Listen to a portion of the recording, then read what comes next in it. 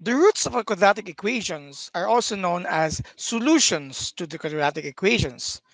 They are actually the values of the variables which can make the equation true. The other name for roots of quadratic equations are actually zeros. We are going to learn why by sharing to you right now the material containing a practice exercise. This practice exercise is focused on determining the roots of the quadratic equations. We have many different operations in solving the roots of quadratic equations, but in this practice exercise, we are required to use the square root method, or the other name for it is by extracting square roots. Okay. Again, I'm going to share to you also why the roots of quadratic equations, aside from being the solutions, are also called zeros of quadratic equations. The process of square root method is very effective if your b coefficient is equal to 0. In the previous video, you already know how to determine the a, b, and c coefficients of quadratic equations. Now, if b coefficient is equal to 0, or in short, there is no term with the first degree of x, square root method is the easiest to use. Of course, you can still use the other methods for this, but again, square root methods is easiest to use when b is not around. Let us start with number one. In number one, this is our uh, first leading term, which makes it a quadratic equation. So this is actually contains our a coefficient, and our negative 81 is just the constant or c coefficient. So we don't have b for this one. So we can actually just use automatically uh, easy, easily the square roots methods. And to do that, we are going to subtract both sides, or I mean add both sides by 81. So when I add both sides by 81, the left-hand side will remain x squared. The other side would become 0 plus 81, which is actually just equal to 81. Square root method, or the extracting by extracting square roots, simply tell us to take the square root of both sides. Okay. When you take the square root of both sides, we are going to use here the concept of rational exponents, or with radical expressions. This will actually become x to the power of 2 over 2, which is just 2 over 2, which is just equal to 1. So x to the power of 1 is just equal to x. And the other side of the equation, your right-hand side, will take the root of 81. But do not forget that when you take the root of any number, okay, we are actually going to take two values here, the positive and the negative root of that number. As to why we are taking the positive and negative root of the number, it is actually based on the concept that any perfect square number is a product of a number multiplied to itself on its positive and negative value. Let's just consider 4. 4 is a perfect square number, and it is a perfect square number of 2, because 2 squared, or 2 times 2, is equal to 4. But aside from positive 2, negative 2, when squared, will also result to 4. So negative 2 times negative 2 will also result to 4. In short, both positive and negative 2, when squared, will give us the perfect square value of 4. So when we take the square root of 4, that those two are the possible answers. That is why we take into consideration the positive and negative values. So in this case, the value for the x here is the positive and negative square root of 81, is actually 9. So x is equal to 9, and x is negative 9. These are the roots of the quadratic equation given in number 1. They are again called solutions because when you're going to substitute the value of 9 here, 9 squared is 81 minus 81, it will satisfy the equation equal to 0. Similar to negative 9, negative 9 squared is positive 81 minus 81 will also result to 0. So these are actually called solutions. Now, as to why the roots are also called zeros, these values of x here will make when the quadratic equation is in standard form, just like this. This is already in standard form. It will make the left-hand side, or the side where the quadratic expression belongs to, equal to 0. Okay. When you substitute 9, that will equal to 0. When you substitute it by negative 9, that will equal to 0. In standard form, again, in standard form, it will make the quadratic expression here on one side equal to 0. That's why the roots are also called as zeros. Other references uses E, or use E rather, and other references use without E.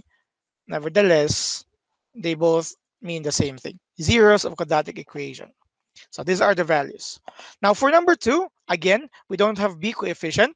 So square root methods is easiest to solve by adding both sides by 8. So this will become x squared. When you add by 8, that becomes 0. The other side, 0 plus 8 will be solved to 8. And then we take the root of both sides. And don't forget that you're actually taking the positive and negative root of this. So the left hand side will become x, and the other side will become positive, negative square root of 8, which could actually be expressed, right, using the concept learned in the previous grading. This could be actually expressed into the positive negative square root of 4 times 2, just to simplify the radicand here. So x could take the value of positive or negative 2 as the square root of 4 square root of 2. So when you're going to take the two values, the values are positive 2 square root of 2 and x is negative 2 square root of 2. Okay. So you have these values for our roots of that equation. If you would like to determine if this will satisfy the equation, you just simply substitute. That's like x squared. So 2 square root of 2 squared minus 8 must be equal to 0. So power law allows us to do that. So 2 squared is 4 times, let's use a bracket here, times the square root of 2 is just 2, and then minus 8 equal to 0. Since we are checking, may use here. Okay. This checking is not necessarily required, but I'm just showing you one of the way to check so that you could actually try on your own. So 4 times 2 is 8, minus 8, still question mark if it's equal to 0 because we are still checking. So 0 equal to 0, it now satisfies the equation. Therefore, this is really a solution, not just an answer. You could also try the negative here, but again, when you square the negative number, it will take the the positive value. So those two are still solutions of quadratic equations. Okay. So again, if the quadratic equation in standard form don't have any value for b coefficient, or the degree with the first the term with the first degree of x is not around, you could easily use the square root method. Aside from that, you could also use the square root method if the given quadratic equation is or has one side in a square of a binomial form. This is already a square of a binomial form. Okay, so if it's already in a square of binomial form, let me rewrite it here. X plus 3, you have here squared. The other side is 4. So simply take the square root because it's already in the square of a binomial. You also take it here, but do not forget, I'm always repeating this one, to take the positive negative value. So by square root of the square, it will nullify here the square. So we will have a binomial expression, x plus 3 equal to positive and negative square root of 4, which is 2. Okay. Since we have two values as expected due to the signs here, the positive negative sign, so you just simply subtract both sides by 3. So x is equal to positive negative 2 minus 3. And then you could break it into two different sets, two different processes, taking the positive 2 minus 3 and taking the negative 2 minus 3. So your roots are, you have here negative 1 and x is equal to negative 5. If you will try to substitute it here, it should satisfy the equation. Let's try. Negative 1 plus 3 is positive 2. When we square it, that's equal to 4. Okay? Negative 5 plus 3, that's negative 2. When you square it, that is still equal to positive 4. So these two are roots and solutions of the quadratic equations. As to why they are also called zeros, take note that this, when written in the standard form, we are going to pass this type of equation when we equate it to zero. Okay. And when we substitute it here, again, -1 plus 3 is positive 2. 2 squared is 4 minus 4. The whole expression will be equal to 0. So this is also, that is why they are also called zeros. Same with -5. -5 plus 3 is -2. The square of it is positive 4. Minus 4, the whole expression will also be equal to 0. Again, this is the reason why roots, solutions of quadratic equations are also called zeros of quadratic equations. Now, before we proceed to number 4, just to separate the two, because x here is 9, the number 1, and x here also equal to -9, but x are just the same values. You may try to use this, the first value of x, the second value of x. Yeah. X sub 1 and x sub 2 as the first and the second value of x respectively, but still they are still x's which could actually be substituted in the given. So we can just simply do this for the other examples, just to uh, for those who might get confused why there are two different values of x, you may just do that. For number 4, we have the same concern with number 3. By the way, if you're going to expand the square of binomial for number 3 and number 4, you will have a b coefficient. So unlike number 1 and 2, wherein you have no b coefficient, in number 3 and 4 you will have. But since it's already expressed in this form, you may not do that. You may just simply use here the square roots method, so that you will not have any problem anymore with the you could actually just simply use the square roots method easily. So again, you take the root of this. So you have positive and negative. It should not be written there. It should be written here, pardon for the other forms. So you take the root of both sides just to nullify the square root here. So you have x minus 1 is equal to the positive negative square root of 3. And since 3 is not a perfect square number, so it stays as it is.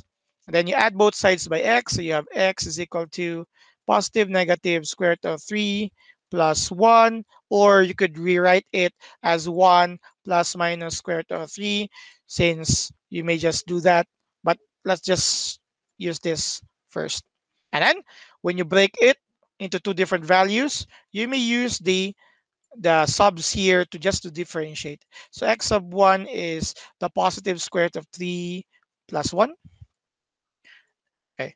And let me make it this clear. And then you have x sub 2 is equal to the negative square root of 3 plus 1. So these are the roots of the given quadratic equations. Again, you may try to check that. I'm just going to use the second root to check whether it will satisfy the equation, because this has negatives, so that you will have easier understanding later on. So we have here the checking for this. So you have the given expression x minus 1, where x sub 2 is this. So you have negative square root of 3 plus 1 minus 1, and you square it, and you square that. That must be equal to 3.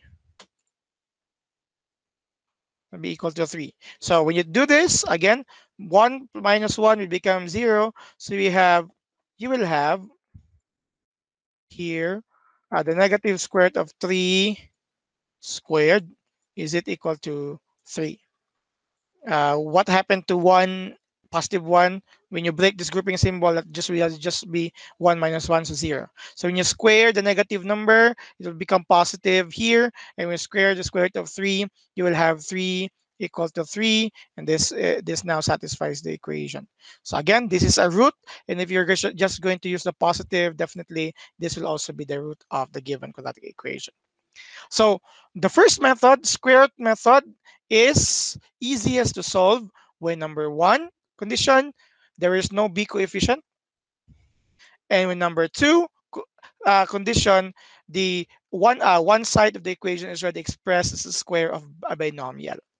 Again, I am using the term easiest. I'm not saying That's the this is the only the method to apply finding the roots for these equations. Easiest, meaning you may not use other methods. You may use this just to solve for the roots of the quadratic equations. So this is just a first method. We still have three methods to be discussed with separate videos later on.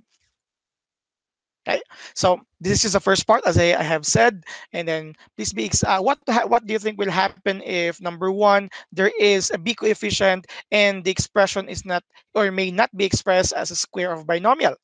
Therefore, we cannot use the square roots methods. We will use the next method that will be presented in the next video.